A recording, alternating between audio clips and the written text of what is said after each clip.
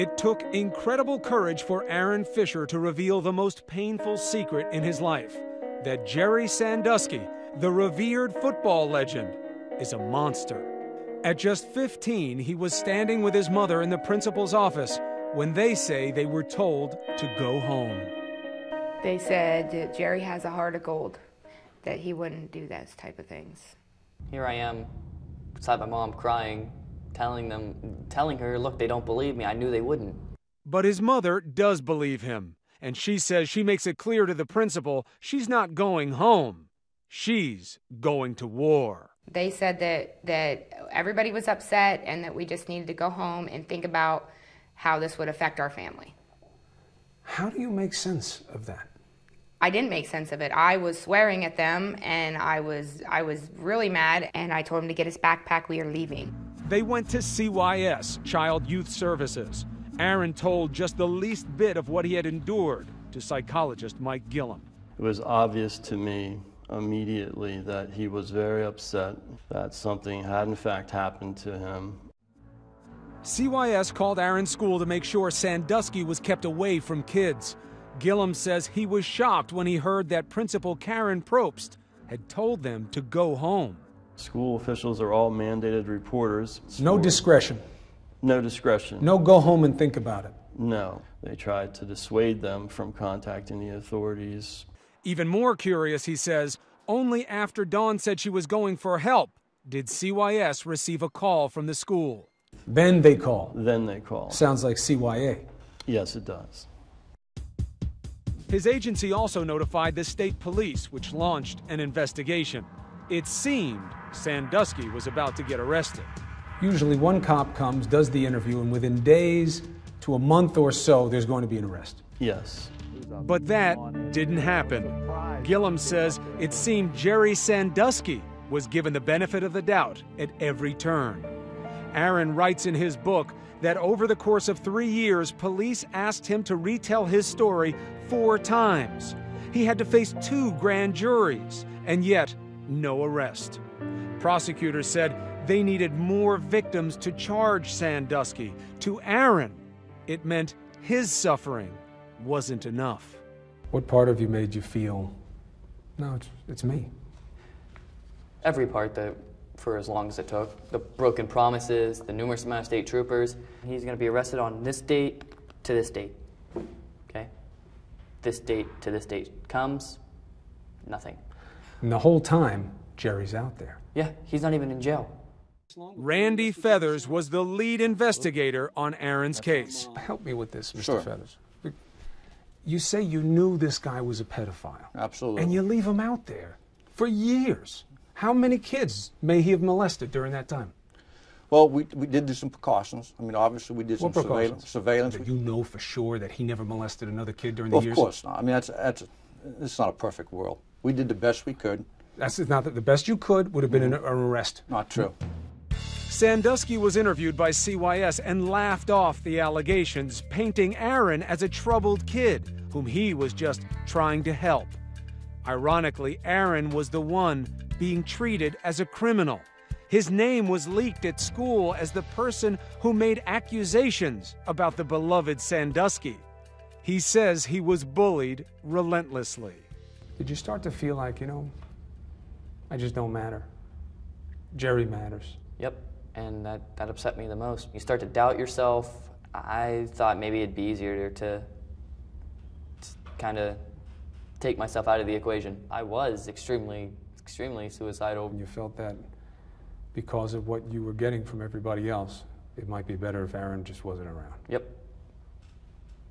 Pretty much. My mom would hate me for that, but there was numerous amount of times that I've actually tried. I wore long sleeve shirts because I cut myself. I did a whole bunch of things that I wouldn't have normally done. Why wasn't Aaron enough?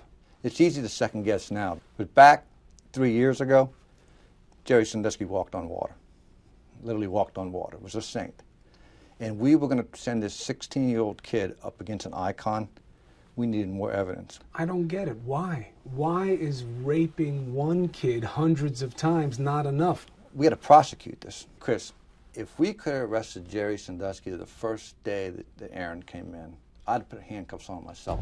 One thing's for sure, the case only really gained momentum when Mike McQueary, a Penn State football coach, testified he witnessed Sandusky molesting a boy in a university locker room. Soon, 7 more victims emerged. Then, on December 7th, 2011, more than 3 years since Aaron came forward, just after his 18th birthday, Sandusky was arrested. What kind of birthday present was that?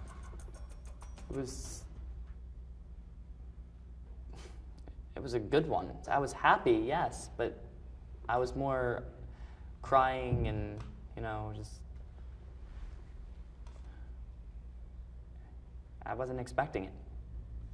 Sandusky was convicted on 45 of 48 counts, but that wasn't the end for Aaron. There were still others who had never been held to account, others whom Aaron felt had betrayed his trust, starting with the people at his school, who say they reported his case promptly. It's Chris Cuomo from ABC News. We called and sent letters to school supervisors asking if any action had been taken as a result of Aaron. Not a single response. So we headed to his school to try to get Aaron some answers. Mr. Turchetta? Please turn the camera off. Chris Cuomo from ABC News. We've been trying to get in touch with you. Please turn the camera off. Steve Turchetta, the man Aaron says pulled him out of class all those times for Sandusky. Turchetta would later tell a grand jury he had suspicions about Sandusky, though he didn't realize he was molesting kids. Please turn the camera off at this time. This is where Sandusky was allowed to get at this kid time and time again after you said to a grand jury you were suspicious of him. Turn the camera off now. So you got nothing to say to Aaron, you got nothing to say to his mother. Please turn the camera off. Nothing at all. Please turn the camera off. Please turn the camera on. That's all you got. And then there was Principal Karen Probst, who believed the best response to a sexual assault allegation, according to Aaron and Dawn, was to tell them to go home. She is still the principal at the school, and she was right on time for work, and we were waiting. Ms. Probst, why are you moving so fast now when you moved so slowly when Aaron needed your help? I don't understand this. Why would you avoid these questions? They can sit there and pretend to act like they love kids and will protect kids. That's a bunch of bull. As for Jerry Sandusky, he was sentenced just last week to 30 to 60 years in prison. But he did have one last message for Aaron. A young man who is dramatic, a veteran accuser, and always sought attention, started everything. It began with a veteran accuser. Who was that? Pretty much that whole thing was directed towards me. And made you feel? Like crap. But maybe there will be some partial vindication. People in Pennsylvania are now rallying behind him and demanding an investigation into how this case was handled. Aaron is now trying to get his life back on track. He plans to go to college, and one day he wants to be a state trooper, a protector. But he still has profound doubts about himself. There's probably still people out there that don't believe that Jerry Sandusky could do this, and they might think I'm a horrible person for it. Do you know that you're good? I do, but the emotions and effects of other people and their actions of other people are kind of shying me away from that. You're a good person. I like to believe that. If you are persistent and you continue to fight for what you know is right and what you absolutely think and know is right, then good will prevail and you'll get justice out of it. Just yesterday, Jerry Sandusky appealed his court conviction and is asking for a new trial. As for Aaron, we wish him the very best. Around here, he isn't known as victim number one. He is hero number one.